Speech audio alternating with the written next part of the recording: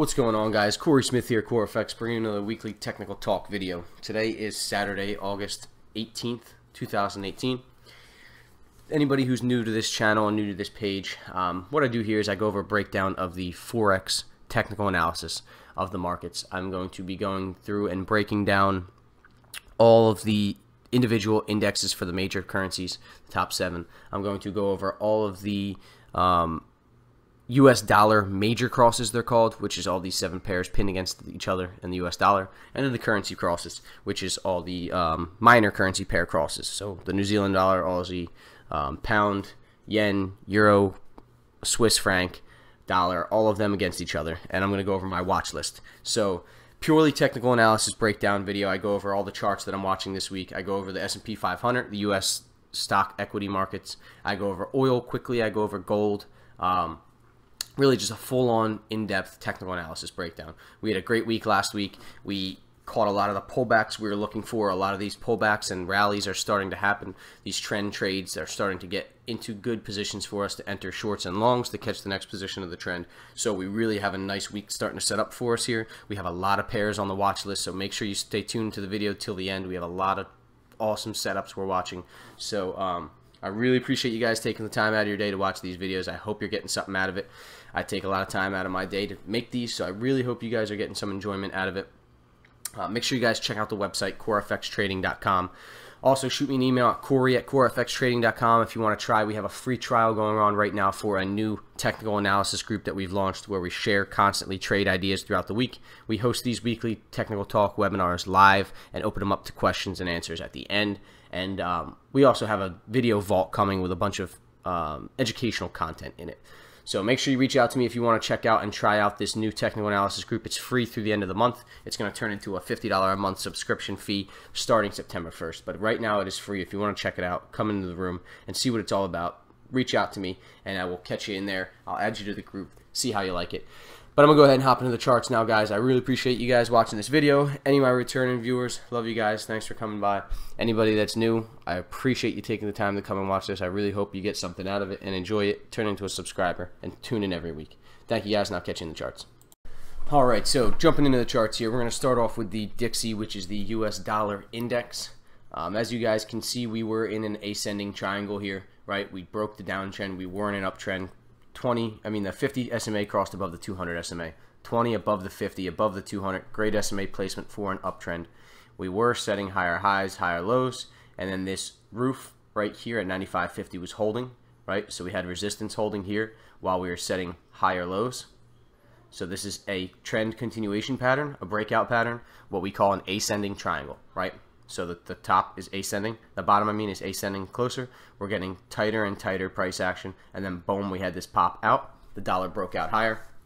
Thursday, Friday last week, we did get a little bit of a sell-off. That's a good thing. We want to be able to buy the dollar on these dips. So I'll be watching the dollar at the start of this week. We might get a little more of a pullback. Dollar might keep coming back to retest this 95.50, and then I'll definitely be looking for dollar long opportunities off of that. From the dollar, we can then take it on to the euro. Very similar, but an inverse looking chart from the US dollar. So the euro and the dollar are the two by far heaviest traded pairs in Forex. It makes up about 60% of the volume in Forex trading is the euro and the dollar versus each other, the euro-dollar pair. So these two charts are going to look very similar because they are basically weighed against each other. So what the euro is doing, the dollar is typically going to look the opposite. So we have this descending triangle where we had a breakout, and it's now rallying. So we expect to see, again, just like with the dollar, a rally maybe a little bit higher. This could just flip and roll over, but a little bit higher, expect to rally, and then start looking for short opportunities in the euro. Could be the play there. Yen, this one has been pretty sloppy. We thought after this lower low here, we were going to pull back, retest this, and continue lower. We looked like we were going to start to, but then we immediately kept going higher. So the yen's been pushing higher. It's been a really, really tricky market as far as risk on, risk off, trade wars, all these kinds of things going on in the world. The yen responds really, really heavily to what's going on macroeconomically in the world, what we call the risk on, risk off theme. Basically, if the stock markets are doing good, investors feel good about what they're investing in, then they'll take their money and put it into riskier assets like stocks and higher growth currencies and stuff. And they'll take them out of safer assets like the yen and gold. That's why when you see stocks doing good, you typically see the yen doing bad, and vice versa. But it's kind of been a mixed story lately. So the yen is breaking up above a strong support turn resistance zone now. It has broken the 50 SMA. The 20 SMA is now curling up, about to cross the 50, so we are seeing some trend changing type of moves here. We could see the yen switch back up to an uptrend now. The 200 SMA is a big resistance overhead here, also lining up with the 87 support resistance level. So I will watch for a break of that, but the yen is not really telling us anything too clear as of right now. British pound, been still in this nice downtrend, set this lower low last week. Thought we could this week come up and set a lower high, but as you can see, with all 5 days this week, the pound really was virtually flat on the week, right? So not much movement at all. We opened pretty much where we closed pretty much where we opened. So pretty uneventful week with the pound, but we are still bearish the pound. I just think we'll get a little bit of a rally before we continue to fall off. But as you can see, we are in a nice downtrend. Moving averages are sloped nicely, spaced nicely, ordered nicely, 20 below the 50, below the 200. So the downtrend is beautiful right now. We just need, not to chase falling prices, catch those rallies and short off that. Canadian dollar. This is another one that's kind of just been chopping around lately. We are in this bear flag wedge pattern here, and it looked like we were starting to break out last Thursday, but it did open and come back up into here off the CAD CPI numbers. So just really waiting for us to see where this is going.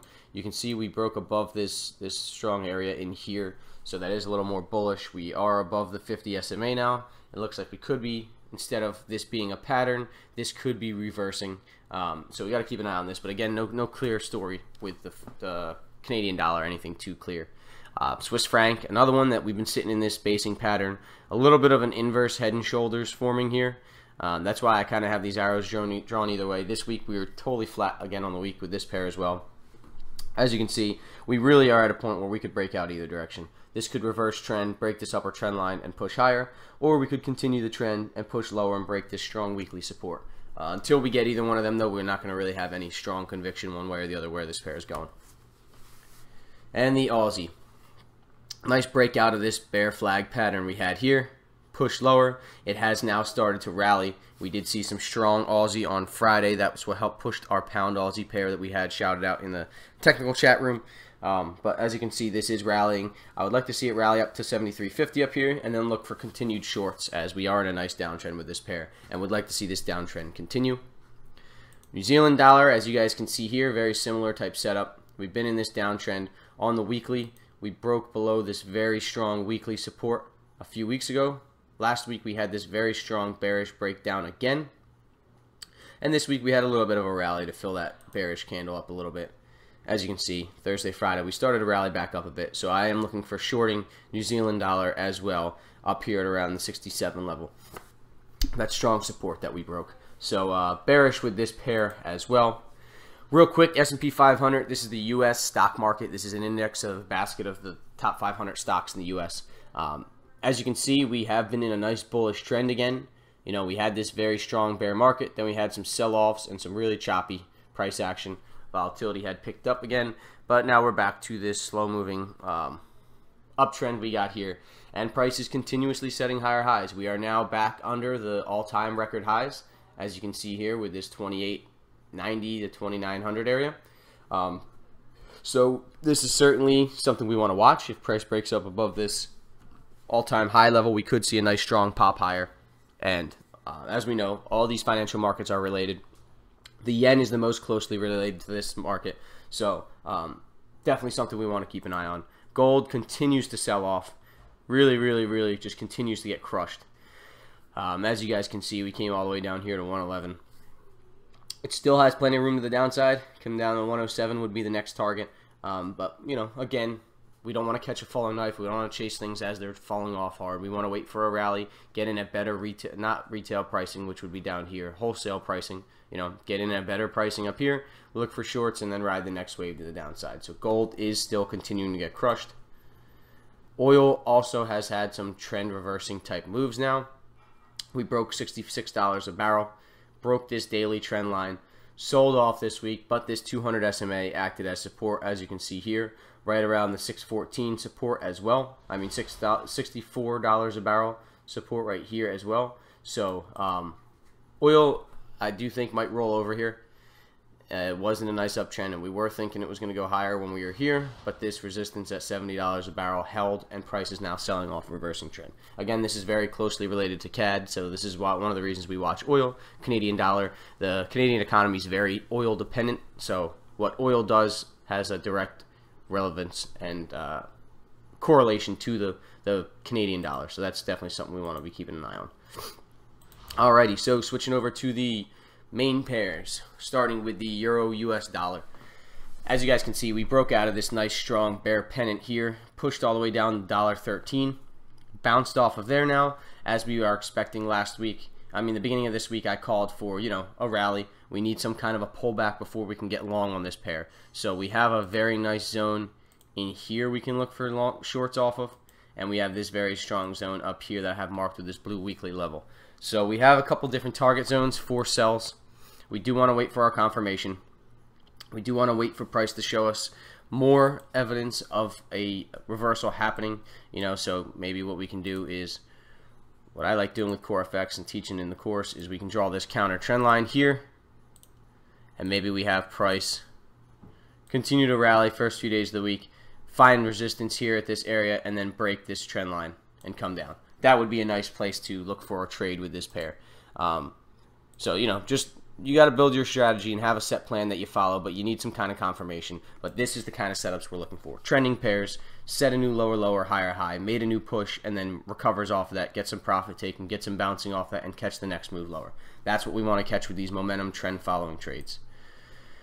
Pound dollar continues to fall. We have hit this weekly support here marked with this blue line, and we are looking for more of a bounce. I have a couple areas marked here as well where we could bounce up to here before shorting, or bounce all the way up to here before shorting. Not looking to do anything this pair. I don't counter trend trade. Some of you might be buying this strong move lower, catching that mean reversion, that correction trade, bounce off that weekly support. That's okay. That's just not my style. I trade in the direction of the trend, so I'm going to wait for a pullback. I'm going to wait for a lower high to form here, and then get in that short and try to catch that next wave to the downside. Dollar CAD, this was one we were looking for longs with, and we are still keeping that option on the table. This is where invalidation would be for a potential long here. So price breaking below this red box, or even below this support here if you take out the 4 hour. Even below this support here could be invalidation. You see this nice double top that formed when we thought we could have broken this trend line. But I do still feel bullish about this pair if we are able to pull back and break this trend line. So as you guys can see, this is a buy region, but we wanted to see a break, pull back, and then buy and catch this long. It never ended up breaking. It ended up rejecting this trend line and resistance again and just selling off. So we will keep this valid for now, looking to break this resistance. Again, taking it to this 4 hour, you can see better this resistance right here. Right, we'd want to see a breakout above here to then catch that pullback maybe to go long there. But this is still, you know, a valid watch for this bullish flag pattern to break and continue to push to the upside. Dollar Japanese yen, another one we are looking for short reversals here. So you got a strong zone right in here. We're looking for a break of. Now we're sitting on a strong support again. Switching to the 4 hour, you can see what I'm talking about in here. So we're sitting on a strong support zone, and price is reversing trend here. We are switching to the downside. As you guys can see, this trend line was broken, 50 SMA was broken, structure here was broken with this push down, and we're really just starting to roll over with this pair here. So we could see price roll over. I've got these two target zones marked, one of them down here at 109, one of them up here at around 109.50 for this pair to roll over. So definitely something we want to keep an eye on for shorts with the dollar yen. Dollar Swiss franc, nothing really. This is pretty similar looking chart to the Swiss franc index we just went over. We've got a lot of just stagnant price action, a lot of consolidation going on here. This is good for when we do get a breakout, because usually a lot of momentum will come, and once that tight range consolidation has broken out, usually a lot of money will come in, and that'll make a strong push. But we really don't have any too clear direction right now as to which way this could break out.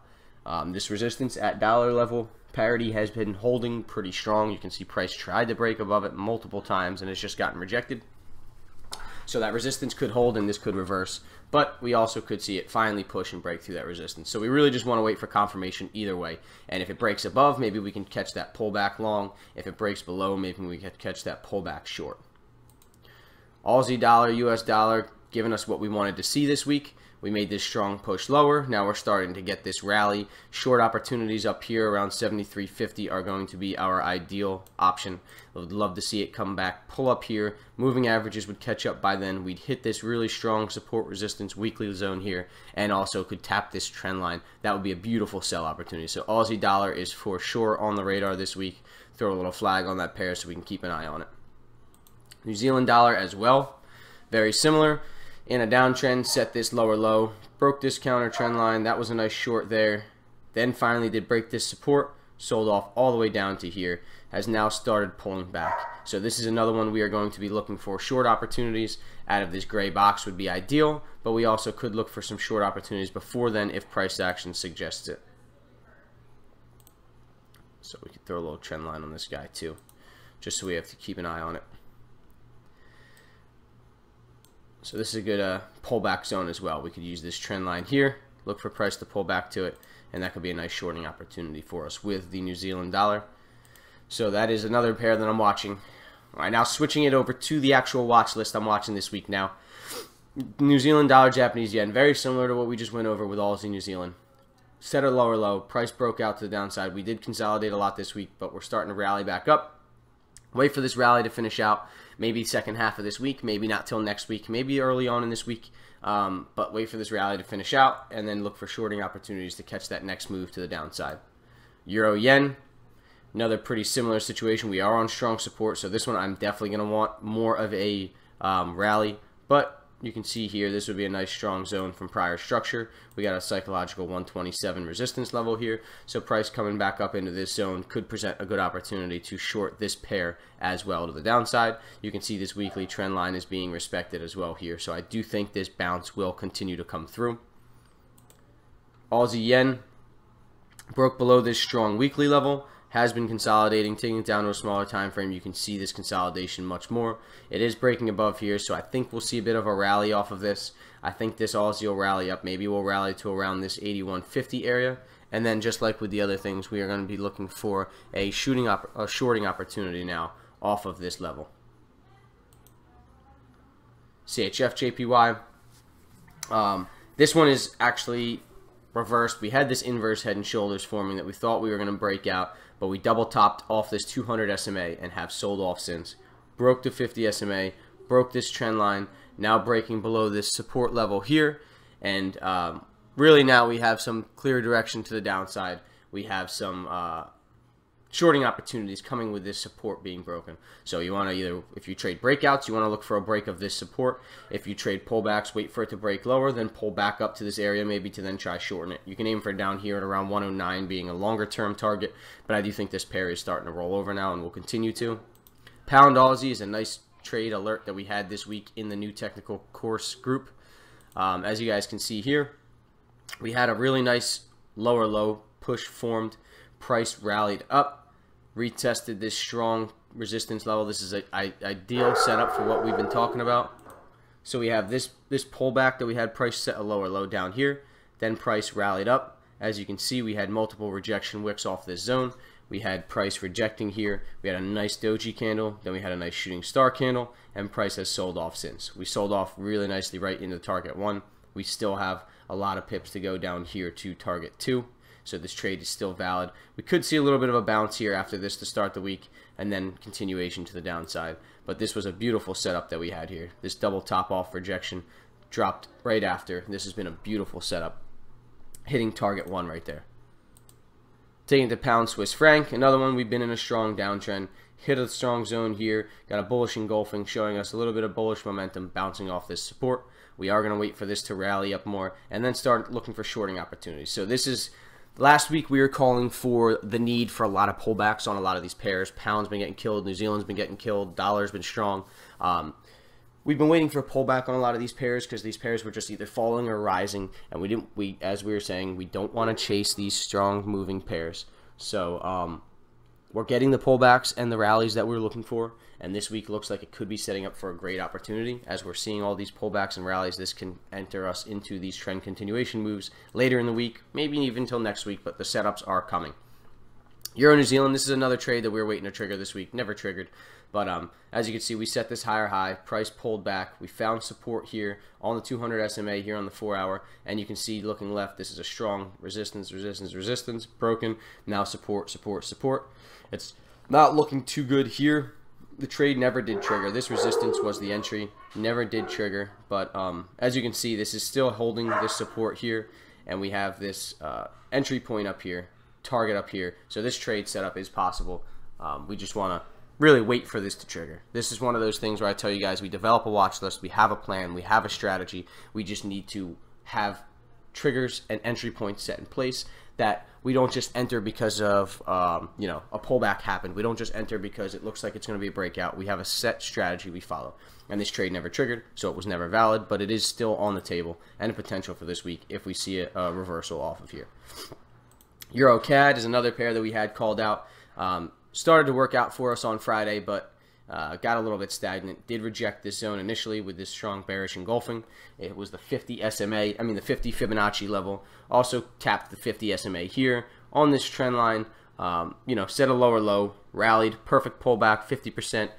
Started to get this bearish engulfing. I do think that we will see this pair the beginning of this week make its way back down to here. So I do think that this is definitely possible. However, right now it's just rallying back off of this, and the entry point already happened, but it does still have a lot of room to the downside, and this is something that we are still watching to ride lower.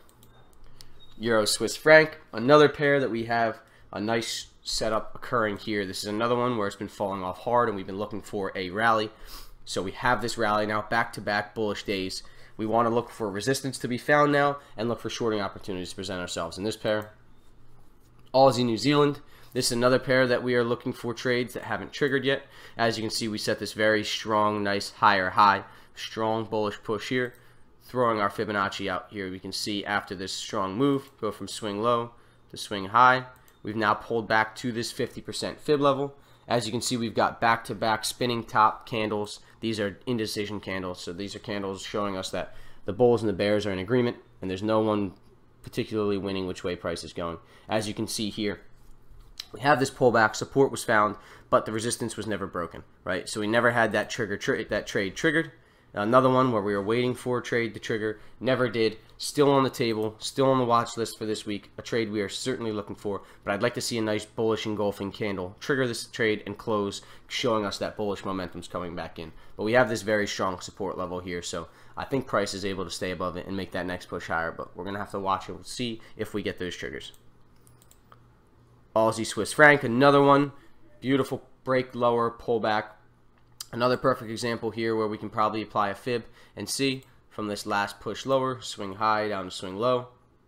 You can see we're right at the 50% fib again. So 50% Fibonacci is all over the board right now with these pullbacks.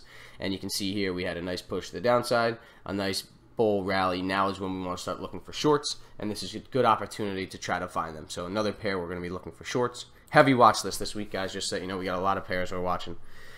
All of them are very, very similar setups. As you guys can see, again, we had a nice strong lower low made. As you can see, this Fibonacci is drawn here as well. Swing high to swing low, pulled back to the 50. Nice doji indecision candle right on this prior support turn resistance. This is where we want to start looking for shorts to catch this move to the downside now.